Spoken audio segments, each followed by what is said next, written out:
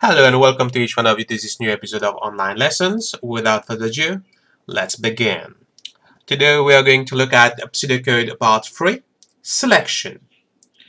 And in selection we are going to look at if statements. Now, if statement in pseudocode, the if statement is used for selection. As such, if statement is used to execute part of the program based on a condition. So the statement below has been given to you an example. We have the if condition, then a few pseudocode statement, and if. We're going to break down this if statement. So first part, the if over here indicate the start of the selection. It is followed by a condition, the condition for which the selection has to be made. After the condition, we have the pseudocode statement that will be executed if the condition is true. And lastly, we have the and if. This indicates the end of the selection. So let's look at an example of making use of the single if statement. So example 1, write a program using pseudocode that will input a number and output greater if the number is greater than 100. So we are going to make use of all our different knowledge from part 1 and part 2. If you have not gone through these two videos, please go through them first before continuing. So the first thing that we're going to do is to input a number. So input number based on previous examples that we have worked on. So it's simply like this, input num. And then we are going to make the selection, checking if this number is greater than 100. And how we're going to do that, we're going to make use of the if statement. So if number greater than 100, then we're going to output greater. So if our number is greater than 100, then this value of greater, this output of greater, will be output. So output greater if number is greater than 100. And since we have nothing else to do, we are going to end the selection after output greater. The next part is if-else statement. Now in pseudocode, the if-else statement is used to execute two distinct parts of the program based on a condition. So here, it's the same as an if statement, but we have two parts. The first part is where we'll be executing a program or pseudocode instruction if the condition is true, and if the condition is false, then another part of the program will be executed.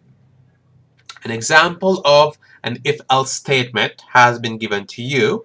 We're going to break this down as follows. So again, we'll be having an if to indicate the start of the selection, a condition for which the selection has to be made, and then we'll be having the pseudocode statement that will be executed if the condition is true, and pseudocode statement that will be executed if the condition is false after the else part. And lastly, we're going to have the and if, which indicates the end of the selection. Looking down to an example of the if-else statement, example 2, write a program using pseudocode that will input a number and output greater if the number is greater than 100, less otherwise. So here what we're going to do, we are going to output greater if our number is greater than 100, and less if our number is less than 100. So it's broken down into three parts again. So we'll be having input number, same as before. The if statement will remain the same if number is greater than 100. Then if number is greater than 100, we're going to output greater, less otherwise. So if the number is not greater than 100, we are going to output less. So this is going to be done with the else part, output less. And we're going to end our if statement using the and if. Last part of the if statements, we have the if else statement. Now in pseudocode, the if else statement is used when there is a need for multiple conditions for selection in the program. So when we have multiple use of conditions, multiple selection, then we make use of the if else statement. So we're going to break it down again as before. So we already have an example of an if else statement. First part again, start of the selection, a condition, first condition for which the selection has to be made, statement, program statement that will be executed if condition 1 is true. If the condition 1 is true, then it's this part that is going to be executed. We have the else is part with condition 2, second condition for which the selection has to be made.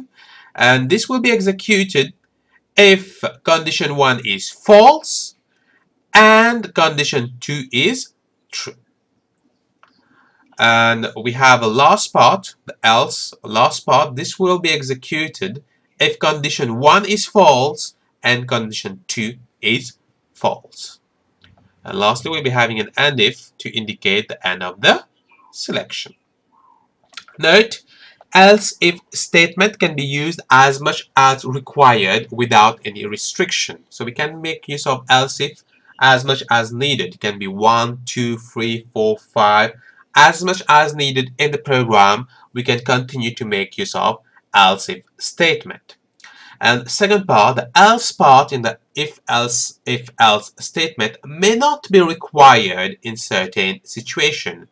It may happen that we don't need this else part because all the different situation that can arise in the program has already been catered in the if part.